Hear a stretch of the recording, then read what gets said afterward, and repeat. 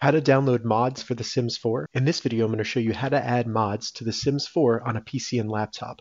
And if this video helps you, please consider giving it a like and also subscribe to my channel because that really helps me out. And if you're trying to download mods for The Sims 4 on a Mac, check the description because I have a separate tutorial going over that. So to download mods for The Sims 4, we need to first open up a browser and navigate to thesimsresource.com. This is one of the largest mod websites for The Sims 4. And they have a ton of different mods that you can download. Once you get here, you can hover over categories in the top menu, see all the different categories available.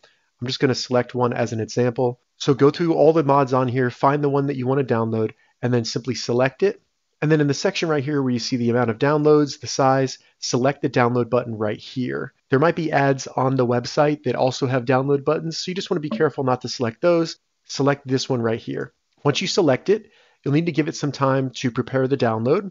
So just wait till the countdown finishes and then select download one more time, and then it should automatically download to your computer. Once it pops up, go ahead and select save, and then that will be downloaded. So now we've downloaded the mod. From here, all we need to do is go down and select the folder in the bottom labeled File Explorer. And then once that opens up, you should see downloads in the left menu here. From here, you'll see the mod. It should be .package. If it's in a folder, go ahead and open up the folder. If it's in a zip file, all you need to do is right click it and select extract and then open up that folder. What I recommend doing before we add this to The Sims 4 is to simply right click the mod that we downloaded and then just go down, select show more options, and then you just want to select scan with Microsoft Defender.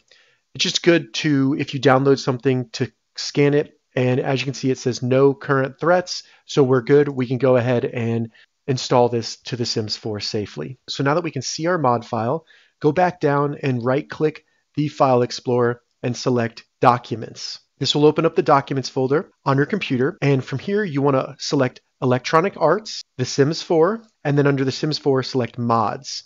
So now what we need to do is drag the mod file for The Sims 4 into the mods folder that we just opened up under The Sims 4. So as you can see, I just did that. And if your mod was in a folder, if there were several .package files, open up the folder and then drag each of those package files into the mods. Once we have our mod file inside the mod folder under The Sims 4, we can go ahead and open up The Sims 4. And then if you successfully moved the mod file into The Sims 4 mod folder, you'll see this pop up where it says mods and what mods you installed to your Sims 4. From there, select the check mark, and then all we want to do from this main screen here is go up to the top right, select the three dots, and then go to Game Options.